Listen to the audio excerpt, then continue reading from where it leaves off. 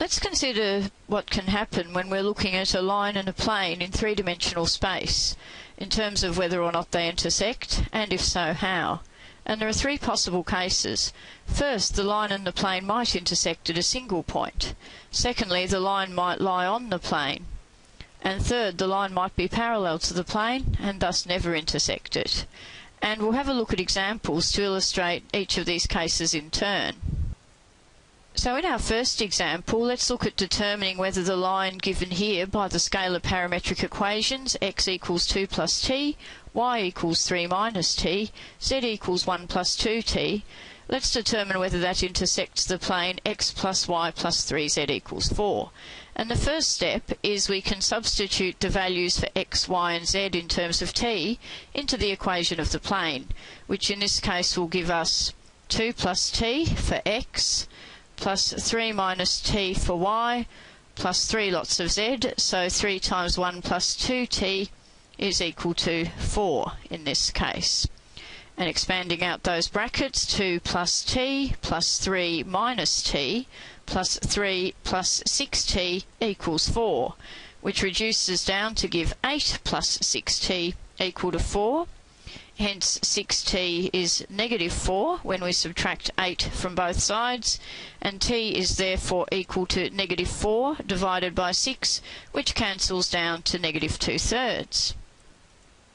So the fact that we have obtained a single number for t here shows that in fact there is a single point of intersection of the line and the plane, and we could then go on to calculate this.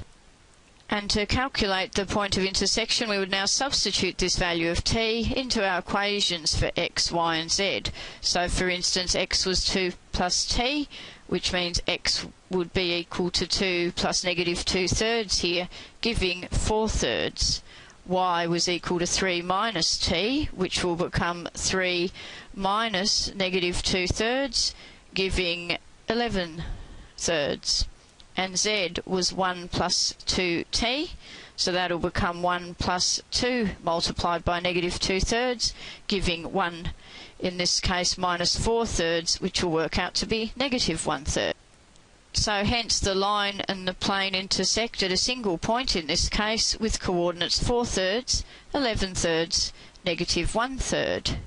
Now let's consider a second example. What happens in the case where we're looking at the following line and the following plane to see whether they intersect?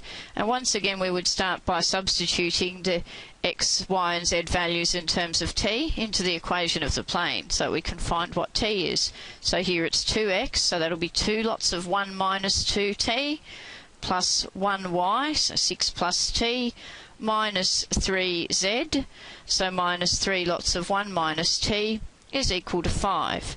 And again we can just expand that to get 2 minus 4t plus 6 plus t minus 3 plus 3t equal to 5.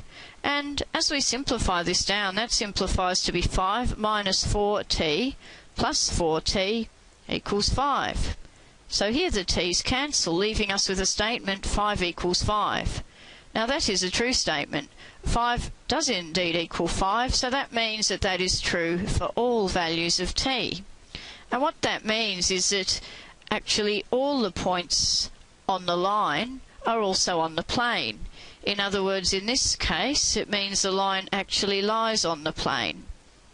So that is the second case. If solving these equations, t disappears and you end up with the true statement, that means the line is actually on the plane.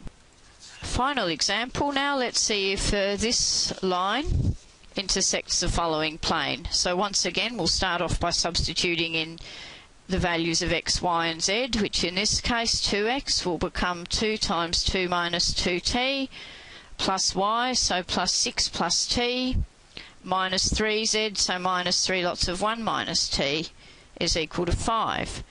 And in this case that will become 4 minus 4t plus 6 plus t minus 3 plus 3t equals 5, which becomes 7 minus 4t plus 4t equal to 5, giving a strange statement. Again, t disappears and we're left with the untrue statement that 7 equals 5.